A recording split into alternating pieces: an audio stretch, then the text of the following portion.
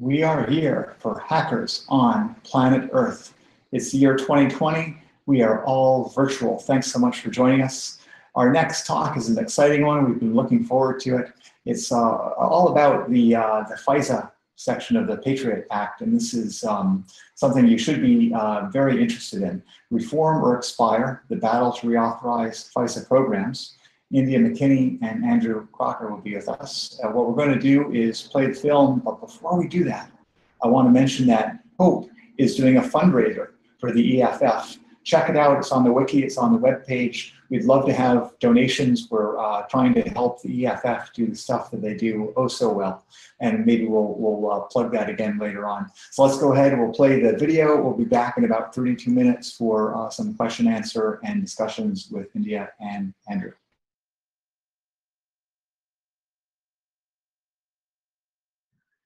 Hello, and thank you for joining us. This is Reform or Expire, the battle to reauthorize FISA programs. I am India McKinney, and with me is Andrew Crocker. We are both with the Electronic Frontier Foundation. I am EFF's Director of Federal Affairs, and before coming to EFF, I spent over 10 years in Washington, D.C. as a legislative staffer to several members of Congress. Andrew is a senior staff attorney at EFF on the Civil Liberties team. He focuses on national security and privacy, as well as the Coders' Rights Project.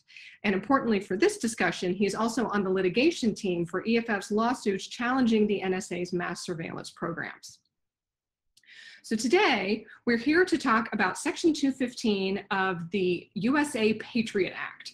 It's a surveillance law with a long history of government overreach and abuse, and it expired earlier this year along with two other provisions. It lapsed because lawmakers failed to reach an agreement on a broader set of reforms to these provisions. But there was a lot that went into that process, and that's what we're here today to talk about. Back in 2001, the Congress passed the USA Patriot Act. It's the title of the bill is actually the Uniting and Strengthening America by Providing Appropriate Tools Required to Intercept and Obstruct Terrorism. This bill was signed into law in October 2001, which was about 6 weeks after the September 11th attacks in the United States. This bill was pushed through very, very quickly and gave broad, overwhelming powers to the NSA to intercept a lot of communications. There was a lot of fear, there was a lot of panic that went into this bill as it went through, because we wanted to make sure that nothing like this was ever going to happen again. And we wanted to make sure that law enforcement had all of the tools to possibly prevent anything like this ever.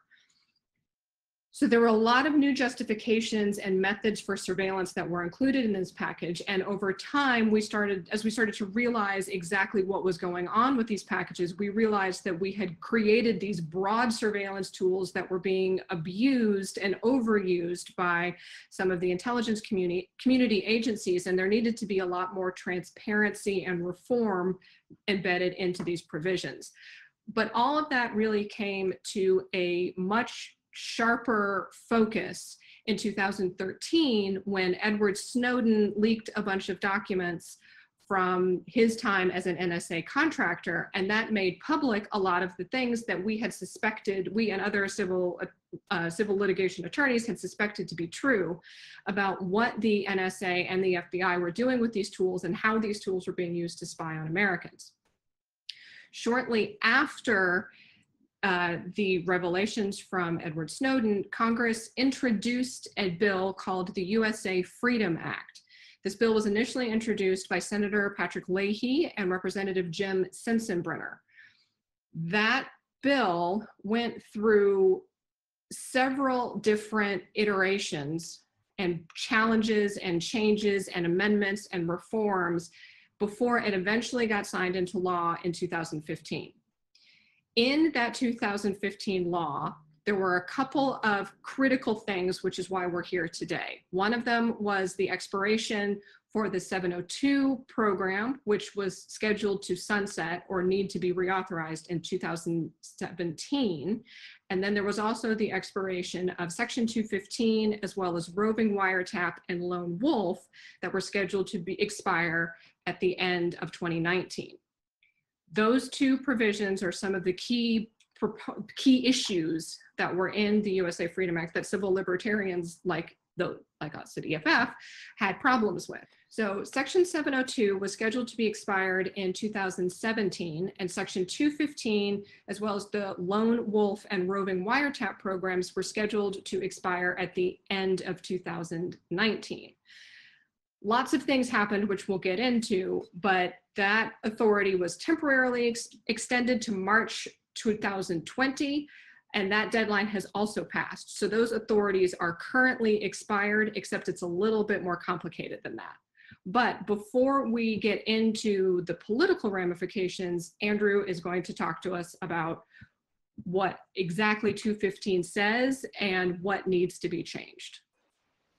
Thanks, India. Hello from sunny Bluffdale, Utah, high above the NSA's data center right there, where in 2014, EFF and Greenpeace flew an airship over the data center to protest the abuses revealed by Edward Snowden and to push forward the reforms that became the USA Freedom Act. So this felt like an appropriate background for me. So as India said, I'm going to talk a little bit more about the legal background of Section 215 and how it affects the legislative debate that we're having now.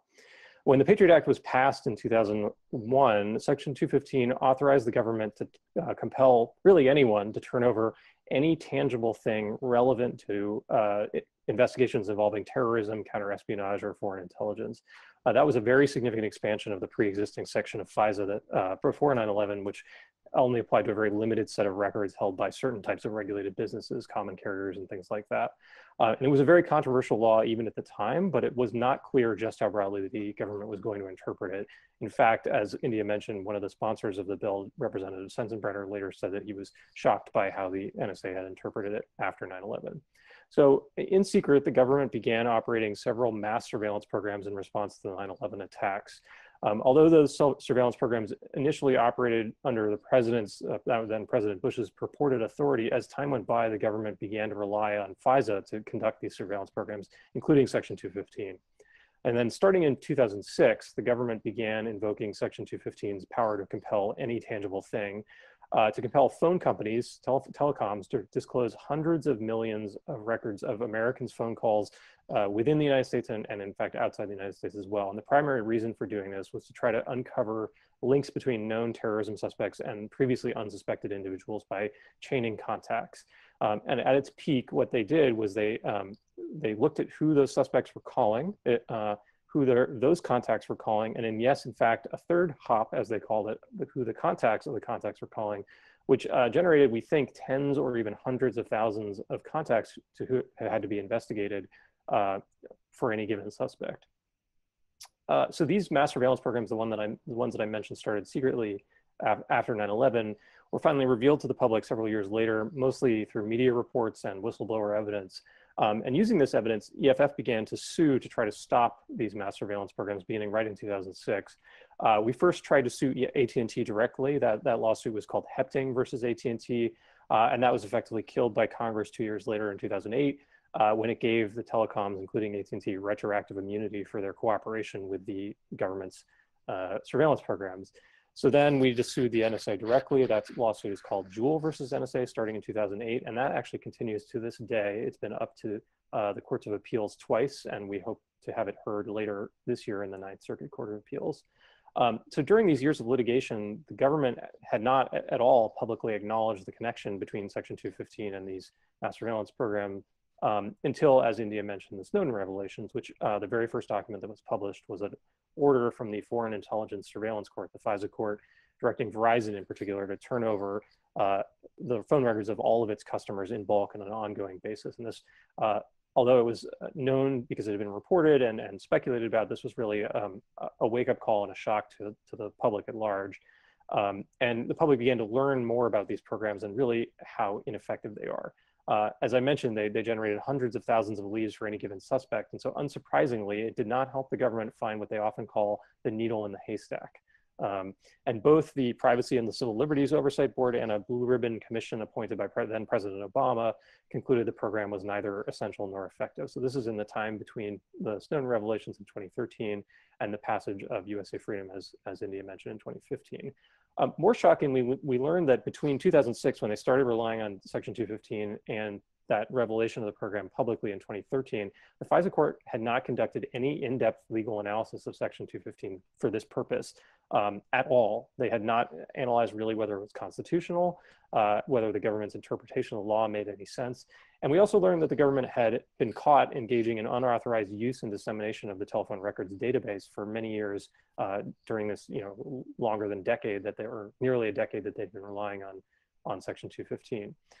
So with this new understanding of the law, we along with the ACLU and others filed new lawsuits. Ours was called the First Unitarian Church of Los Angeles versus NSA, where we had 24 organizational plaintiffs that brought First and Fourth Amendment claims, as well as a challenge to the government's reliance on 215 in particular, trying to stop the mass collection of telephone records. And just briefly, the ideas there are, First Amendment gives you a right to privately associate as part of a mission-driven organization like the NAACP, where these cases are founded on, as well as the Fourth Amendment, which protects you from unreasonable searches and seizures if you have a reasonable expectation of privacy in the information being collected. So our argument there, of course, being that phone records reveal these associations under the First Amendment, and that we have expectation of privacy in those connections and who we're calling. We had expert declarations about the revealing nature of metadata. Very often, who you called is just as important as what you said. So think about calling a doctor, an abortion clinic, a gun dealer, a suicide hotline. It's pretty easy to infer what you're going to be talking about when you make those calls. And the government's primary defense, as I mentioned, sort of analyzed by the FISA court only in 2013, was the so-called third-party doctrine, the idea that when you provide information to a third party, you lose your reasonable expectation of privacy in that information. We had lots of reasons why we thought that didn't apply, but as luck had it, no court really ever reached those rulings. The ACLU's case, ACLU versus Clapper, reached a decision and an appeal first in 2015. The Second Circuit Court of Appeals held that the NSA's interpretation of the law, just the very idea that it could use Section 215 to collect all of these phone records in bulk, was, quote, unprecedented and unwarranted. In other words, the NSA was operating illegally by using Section 215 to do this mass surveillance. And the court noted, as I mentioned, that much of Congress didn't even have an inkling of how the NSA would be using 215 in 2001 when it passed the Patriot Act. So as India mentioned, later that year in June 2015, the USA Freedom Act was passed. It was seen as a sort of bargain. It ended the possibility of further injunctive relief, a constitutional ruling in those cases, including EFFs that I mentioned, but it struck some really important reforms. Congress, probably most importantly, responded to the revelation of these mass surveillance programs and said no more mass surveillance, no more bulk collection under Section 215 or any of these other authorities. And as we'll see in a minute, that turned out to be less definitive than we'd hoped, but that was really the goal that was being set. And in the place of this sort of mass surveillance program, USA Freedom instituted what was called the Call Detail Records Program, which sort of was a pared down version of the 3-hop mass surveillance that I talked about before. Instead, the government had to provide a seed number for which they would prove to the FISA court that they had reasonable articulable suspicion. And then using that seed, they could get 2 hops from the phone companies. But those records would only be provided once the FISA court had ruled they wouldn't be collecting all of the records in bulk all the time. What we learned was that this was a less effective safeguard than we might have hoped. In 2017, for example, the government reported that even under this more limited call details records program, they still collected 534 million call detail records. And then just last year in 2019, we learned that the government had actually stopped operating this program entirely due to what it called technical irregularities. It was just unable to operate the program within the boundaries of USA Freedom, so they stopped using it entirely. And that goes back to something I talked about earlier, which is that this program was of questionable utility to begin with, and they just stopped using it for a year.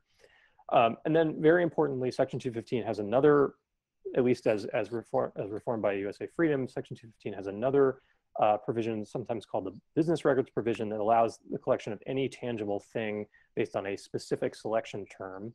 And we know comparatively far less about this use of Section 215 than we know about the call detail records program, but based on reports and testimony by government officials, it seems to have been interpreted quite broadly as well, and to allow the government to get its hand on a very wide swath of records, including the kinds of things we might think should be protected by the warrant requirement. We've also learned that much like the government's lack of legal interpretation for the telephone records program, the intelligence community has never given any guidance on the effects of the Supreme Court's ruling in the Carpenter case from 2018, which might be the most important privacy decision from the Supreme Court in a generation, and yet the intelligence community has no guidance on whether Section 215 can be used to collect the kinds of records that were held to be protected by the Fourth Amendment in that case. So in short, even after the passage of USA Freedom, there was a lot wrong with Section 215 and a lot that we didn't know. So I'll turn it back to India now for what happened.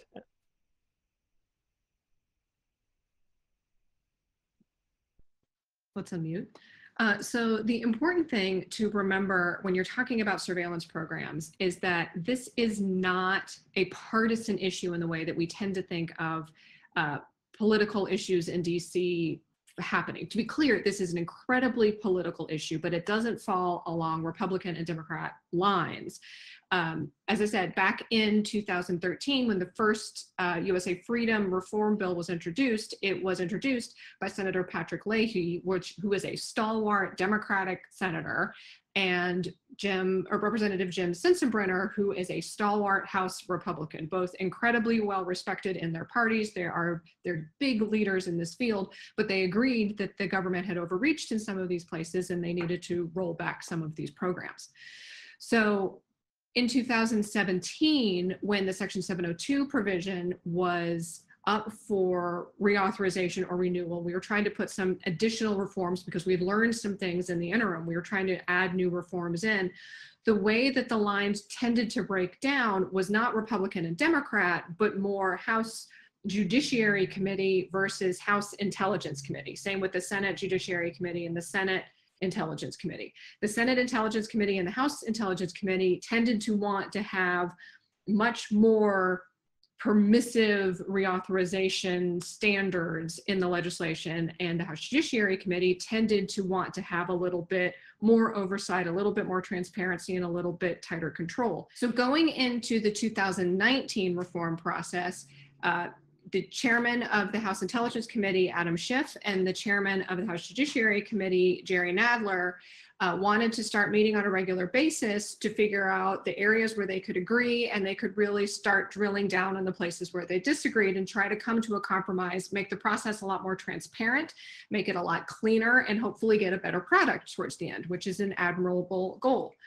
So as Andrew mentioned, the NSA was even not using a big part of the 215 permissions, the call detail records programs, because of technical irregularities. And so that seemed like a pretty easy starting point. We're going to end that particular provision. But if you will think back to the end of 2019, which was not that long ago, the big thing that started happening in the late summer and early fall of 2019 was impeachment hearings, impeachment investigations, and then impeachment proceedings.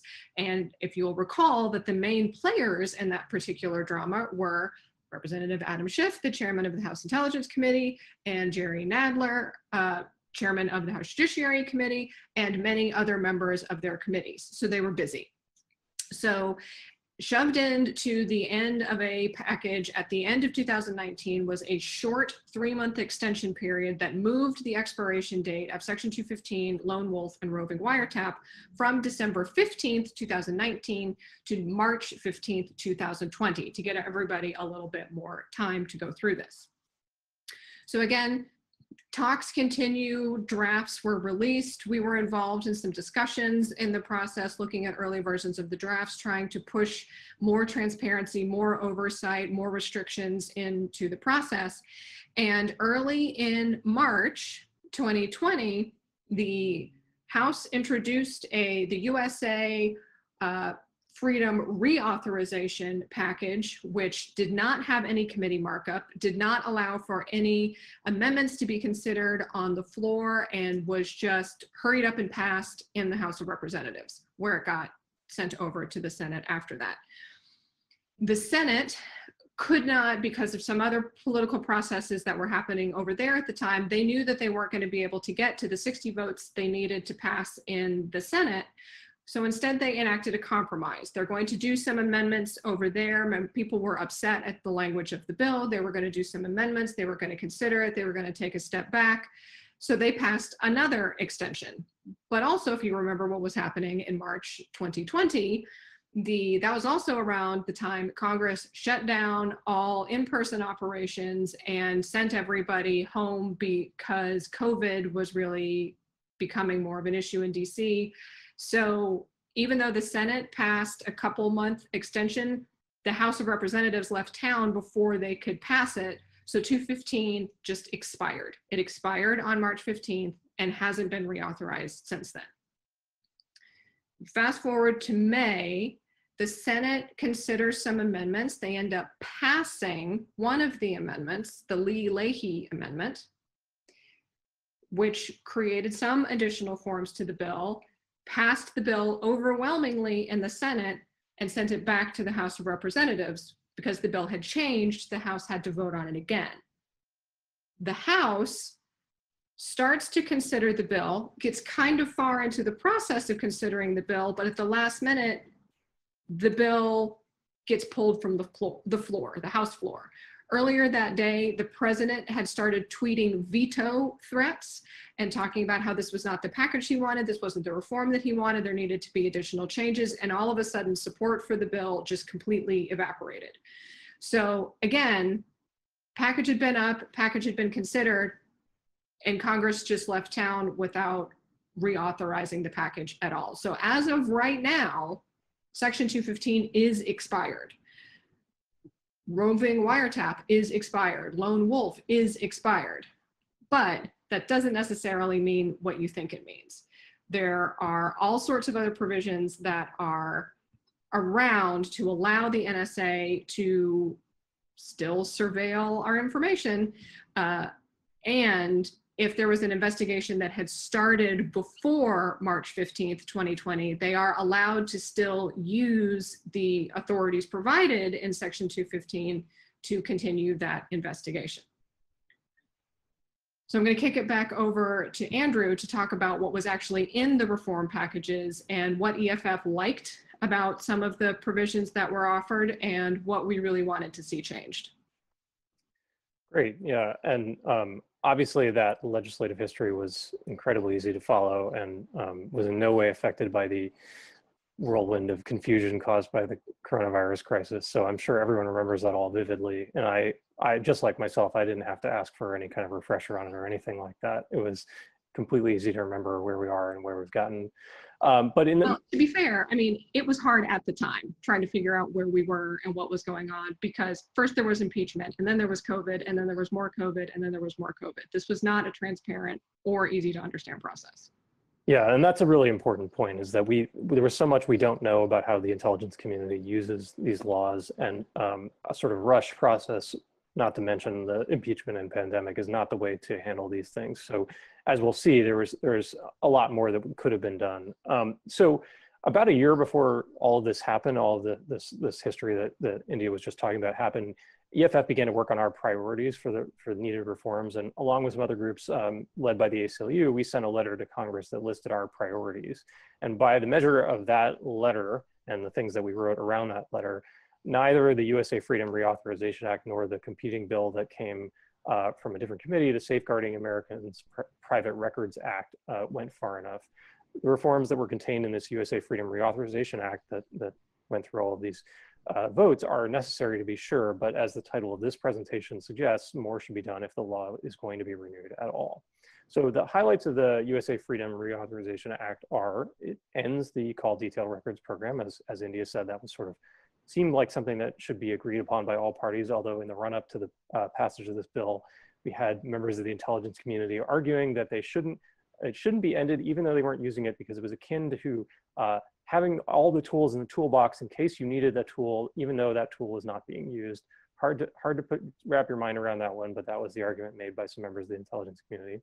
The Congress seemed to not be swayed at all by that argument, and ending the CDR program was the bare minimum of what they could have done.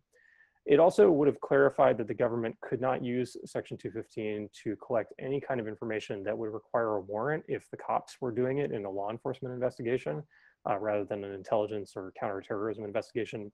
And it also specifically would have forbidden the use of 215 to collect GPS information and also cell site location information. So two types of location data, not location data more generally though. It would have made clear that one of the more important reforms from the USA Freedom Act, that the FISA court declassify its opinions, had to be done on a certain timeline of 180 days. That was something that they, and that it would be done retroactively for old FISA court opinions. Those were two things that we sort of felt like they should have been doing all along, but at least we could get it in the new law. It would have expanded the involvement of the amicus, which is the friend of the court who can come in important cases and represent the public interest and argue against the government, which is something that prior to the USA Freedom Act, we just didn't have. So this would have expanded when the amicus would have participated and also what information that person had access to. And it would have also required the FBI to report on its use of various FISA authorities and its use of, querying of databases of collected information for Americans' names. This is something that the FBI had just been exempted from before that, and it was just closing a loophole essentially. This is the FBI is probably the one agency that does this the most, and yet they were reporting on this activity. So just a basic transparency provision. There was a lot that it didn't do, however. Probably EFF's #1 priority in any reform bill is to ensure that people who are subject to surveillance have appropriate means of challenging that surveillance and making sure that it is lawful, and in our view, that it is not lawful. And even in criminal cases, as we found over a decade plus of litigation, the government has insisted that in order to challenge the legality of surveillance, you have to prove that you were truly a subject of that surveillance. So in civil cases like ours, we've had the standing hurdle so many times, showing that even when the government is surveilling everyone, that our individual plaintiffs have been subject to that surveillance, which seems like it should be easy to prove, but the government has come up with a number of ways of trying to bar us of proving our standing. And in criminal cases, defendants are required to get notified that that they've been subject to FISA surveillance, but the government has interpreted that notice very, very narrowly. No defendant in the history of FISA has ever gotten access to the information collected about them or the orders signed by the FISA court. And very often the government has interpreted its obligations to notify about what kind of surveillance super narrowly. So in the case of 215 and 702, for example, very few defendants have ever been notified that they were subject to that surveillance, even though they're going to be put in prison based on the evidence collected by those surveillance programs. And that just encourages the government to engage in parallel construction, which you may have read about. So we would have liked for any bill that renewed Section 215 to close that loophole, to expand who is notified that they've been subject to surveillance. And none of the reform bills really touch that in any meaningful way. It also doesn't try to close the loophole that I talked about earlier, where the government is collecting many records using Section 215, engaging in what's sometimes called bulky collection rather than bulk collection. The definition of the specific selection term in the business records provision that I talked about earlier is very open-ended. It has a catch-all provision, and that means that for all we know, the government could be using this in an extremely broad way, targeting entire companies, ranges of IP addresses, and so forth. And so we don't know what we don't know, but we're worried that it could be used extremely broadly, much in the way that it had been used to collect telephone records in bulk. None of the bills, including the Reauthorization Act, sufficiently limited the type of records that could be collected under Section 215. As I mentioned, it does say, the Reauthorization Act does say nothing that would require a warrant if collected by the cops in a criminal case, and it names two kinds of location data.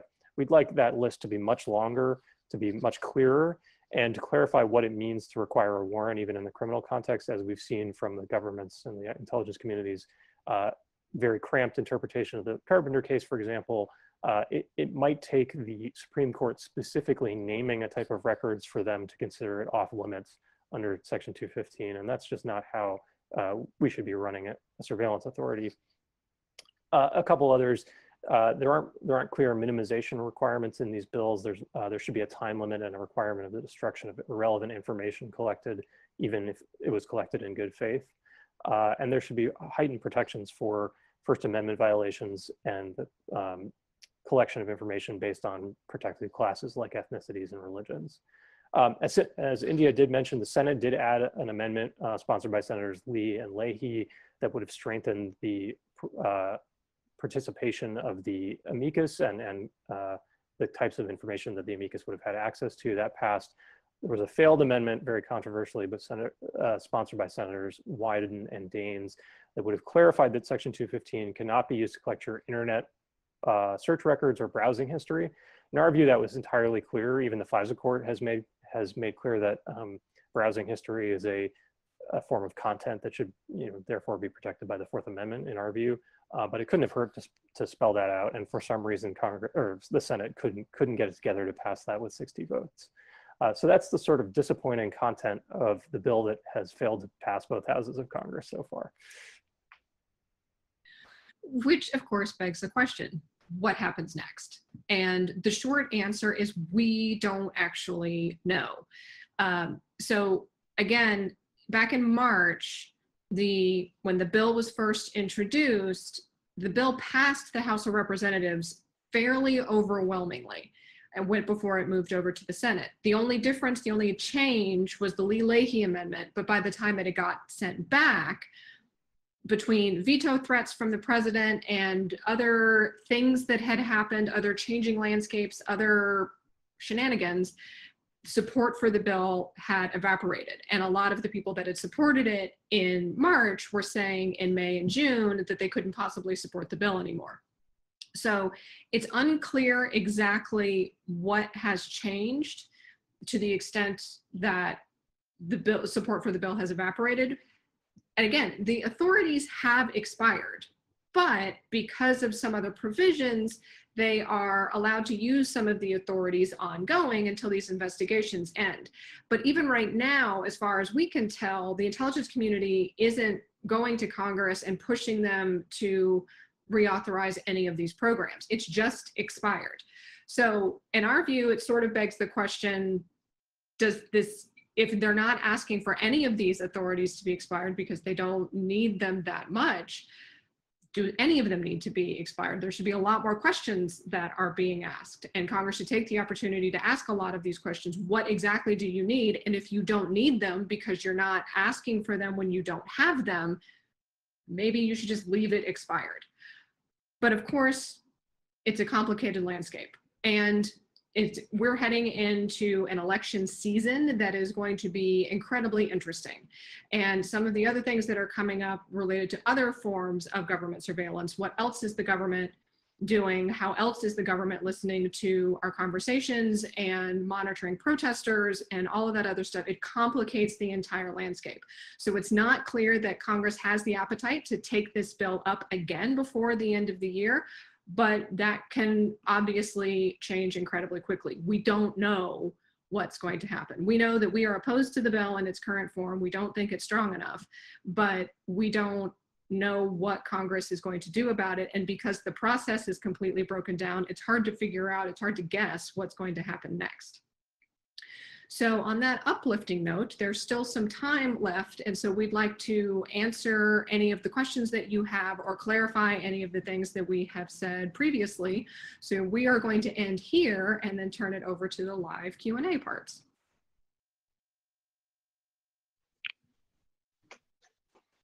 We're back with India McKinney and Andrew Crocker, both of the Electronic Frontier Foundation.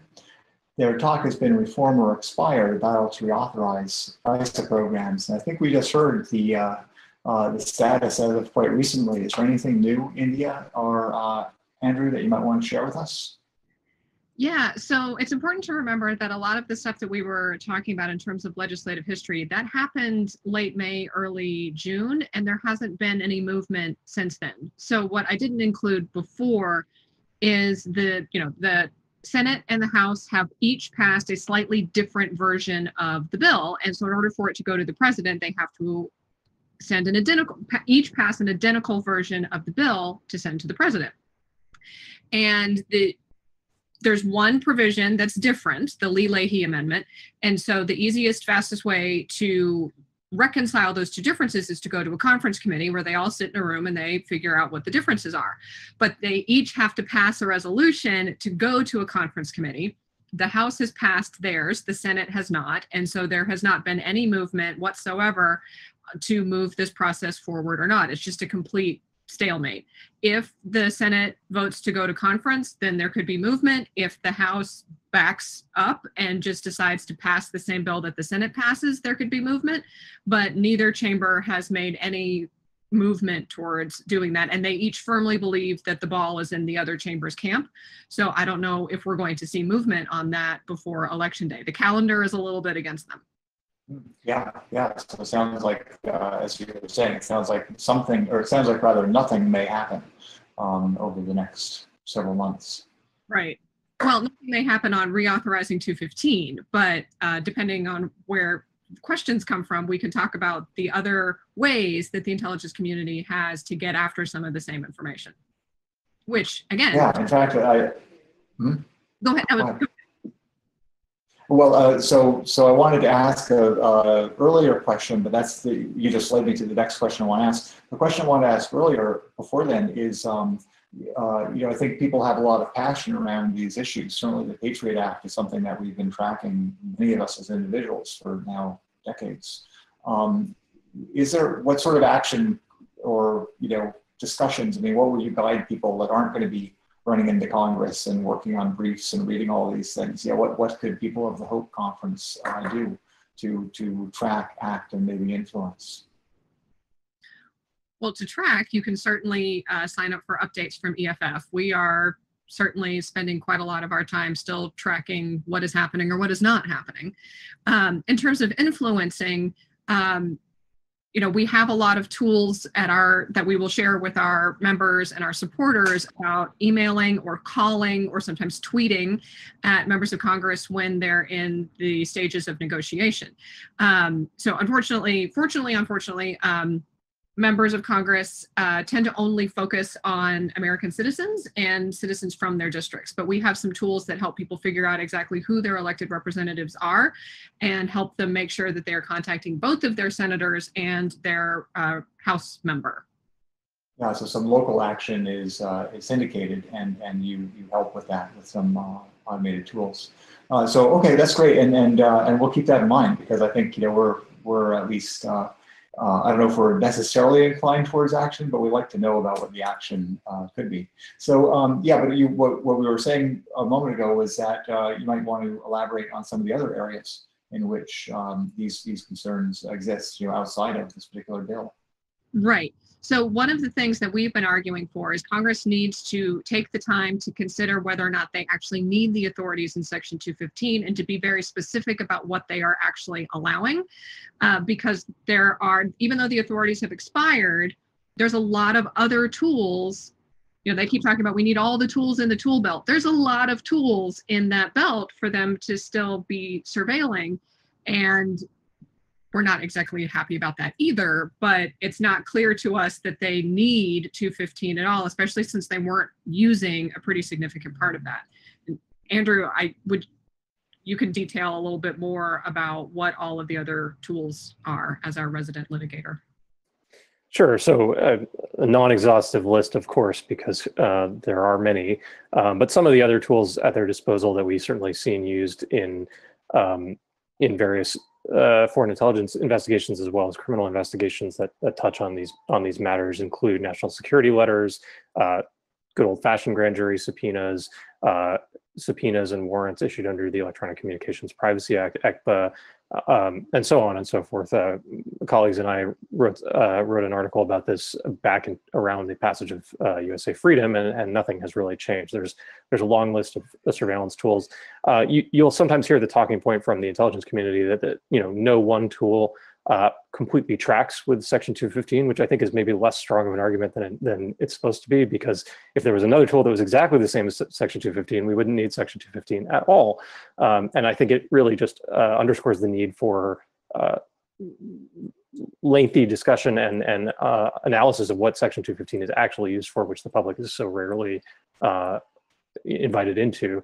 And then the last thing I'll mention is, although Section 215 legislation, the USA Freedom Reauthorization Act, seems stalled at the moment, there's at least one other bill in Congress that raises concerns under these provisions, and that's the Law Enforcement Access to Encrypted Data Act, the LADA Act. This is an issue that India and I both work on, and it would provide a very sweeping authority to the government to undermine encryption and call for backdoors in a variety of investigations, including in FISA investigations associated with Section 215, which is concerning to say the least. So I would urge people watching this talk to check out the LADA Act and our objections to it.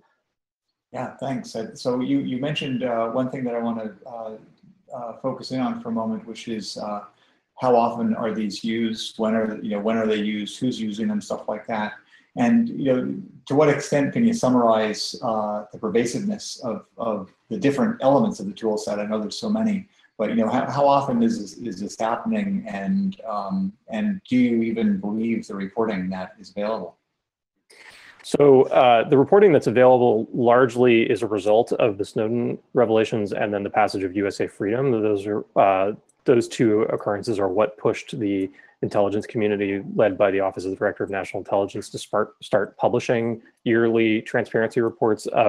They've gotten more detailed over time, and certainly the USA Freedom Act had a number of specific reporting requirements that did not exist before. So we've gotten a little bit better sense of how these tools are used. For Section 215 in particular, what you'll get is the number of orders issued by the FISA court, the number of targets of those investigations, and then at least for the Call of Detail Records program, the number of records collected. That's not really available for the Business Records program in the same way, and that's why it's sort of their lives dragons provision in my mind, is we just don't know how prevalent it is. But to sort of summarize it, you'll get a small number of orders and investigations each year, leading to the generation of lots of records collected and a lot of people whose accounts have been targeted. And that seems like a recipe for overreach. That sort of small target window and huge amount of records collected. We can debate the semantics of whether that's mass surveillance or not. It should still be subject to much greater oversight, so we actually know what's going on. Yeah, thank you. So you have this great blimp behind you that says illegal spying below. And so the next question I want to ask, I talked about reporting, and you're describing that reporting is, let's say there might be some shenanigans going on there. In other words, there might be some obfuscation, some reports that aren't sent, or just like we saw in the Snowden revelation, they have definitions for words that might not be, like collection, retention, intelligence, all of these. But do you have any sense of the extent to which just actual illegal spying occurs? In other words, a FISA request was not made and that they're acting as though it were, that sort of thing? Well, so certainly not a comprehensive sense. I will say that the tools at our disposal are better after USA Freedom. The fact that the FISA court has to declassify its significant opinions going forward is a huge help to those of us on the outside trying to understand things like how words are defined, how the intelligence community is interpreting laws. And that process has led to the publication of findings by the FISA court and reports by the intelligence community, sort of self-reporting of misuse. And that includes those so-called technical irregularities that I mentioned in the pre-recorded section of this talk that led to the IC shutting down 215 because they just couldn't make it operate in the way that it was intended. So we do have those incidents, sometimes called civil liberties incidents in the reports that are published.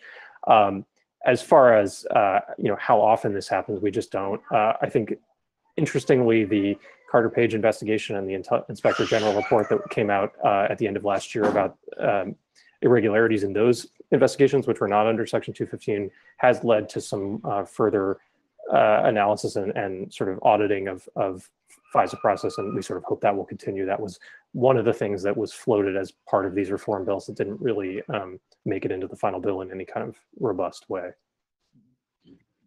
Yeah, thanks. One thing I'm curious about, maybe for both of you, I'm watching the Matrix chat, and there's such admiration for the work that the EFF does, and I wonder if you could take a moment and each maybe tell an element of your personal journey to how you got where you are, and also anything that you might advise for people that might be interested in in getting into this kind of role. I know you're both in somewhat different roles, so hopefully there's different answers to that.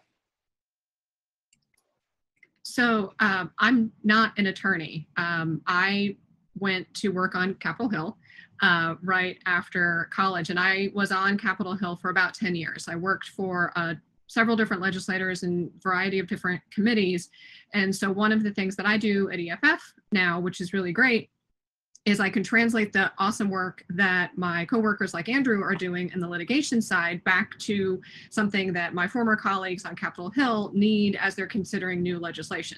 So when I was a staffer, I used to love it when EFF would show up at my office and they would give me documents, or they would give me research, or they would give me really well-written, well thought out, well-conceived arguments that made sense to me and that I could, copy and paste and show to my boss and make myself sound really smart.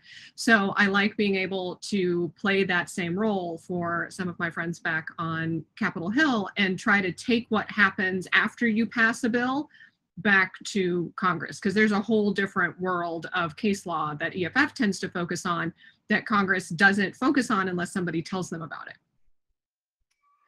And for myself, as a lawyer, I actually set out to go to law school because I wanted to do the kind of work that EFF did. I didn't think I would end up at EFF quickly, or maybe even at all, and it worked out very well for me. But in terms of why I was interested in this, I was one of these people who came of age after 9/11 and the passage of the Patriot Act, and was just deeply disturbed by those developments, and sort of went through college and afterward following EFF's work and admiring it, and thinking that there was no way in hell I would go to law school, but sort of slowly came around to the idea, set out to law school, and managed to get a fellowship to come to EFF originally. And I actually remember writing my pitch for the funding for that fellowship by describing documents from the Jewel case that I talked about earlier, and then found myself very quickly working on that case. It was sort of a dream come true.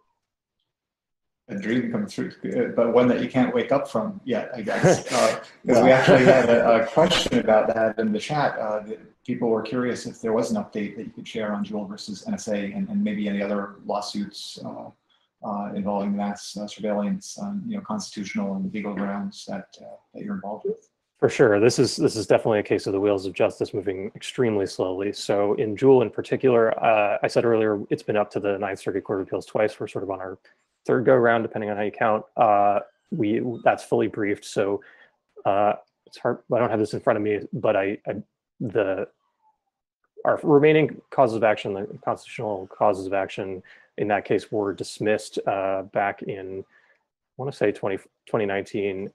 We've appealed that decision to the Ninth Circuit. That's something we've been long expecting based on earlier rulings in the case. We are at the stage where we've plausibly alleged that this surveillance happened based on all the various evidence that exists, but the district court was dissatisfied with the evidence that we showed and said that we couldn't prove it, and alternatively that it was too secret to allow it to be litigated in public, despite there being a clear procedure in FISA for doing so. So that's up on appeal. Another major lawsuit is one brought by the ACLU on behalf of Wikimedia and other parties, and that's up on appeal as well in the Fourth Circuit Court of Appeals in the Maryland, Virginia area. They have a similar problem about too secret to litigate that's being hashed out right now. My colleagues and I just filed a brief in that case a couple of weeks ago. And there are also a handful of criminal cases involving either Section 702 and one involving Section 215 that are up at the Courts of Appeals in the 10th Circuit in Colorado, in the 9th Circuit, and so forth. And we keep looking for other criminal cases to get involved in, because at least in those cases, that these intelligence authorities were used. As I mentioned earlier, there is this bar to actually getting access to those materials, and that tends to be one of the things we address when we file briefs in those cases, is just how inconsistent that is with Congress's intent when it passed FISA. FISA was supposed to be a compromise where we had this very sensitive national security surveillance, and yet it comported with due process, and that people who were surveilled would have a means to challenge that surveillance, and that just hasn't happened in the 40+ years of FISA. Yeah, fascinating. Thank you for that update. We're just in our little last minute, so very quickly, are you hopeful? What gives you hope? Yes, I mean, one of the things, Andrew mentioned that in the USA Freedom Act of 2015, there was a provision that all novel and significant opinions from the FISA court have to be made public, which helps us a lot in our work. One of the things that I've been taking back to my friends in Congress is the definition of the word all in that piece of legislation is a subject of some litigation. And so the question is, did Congress mean all starting in 2015 or all starting back from 1978? We think it's pretty clear from 1970, like from the statements that Mr. Sensenbrenner and others made at that time, that they meant all starting at the beginning. But that's the type of thing that I can take back to the people that are working on the bill now and say, look, this is clearly not what you intended. You clearly intended to do these other things. This is what's happening in the court system. There needs to be a legislative fix in that. And they're like, oh yeah, okay, so let's talk about that. And so there really is the desire to do more on this. Congress has a whole lot of ability to do oversight and transparency. It's just a matter of time and focus. Right. So there's hope. We are at the end of our time. Andrew, do you have 10 seconds or less of what gives you hope? Oh man, I think you have to take a long view, and I think you have to see some of the really empty arguments made by the intelligence community that gradually being rejected. So in this last go around, we've seen the intelligence community met with a lot more skepticism than it was in prior go rounds. And that does give me some hope. Thank you. Thank you. We have to wrap it up there. Thanks so much for joining us. Thanks for the work that you do with EFF and the work that EFF does as a whole. And again, I encourage HOPE attendees, participants, everyone watching on the live stream to participate in our EFF fundraiser. Thanks again. Have a super rest of your day, and we'll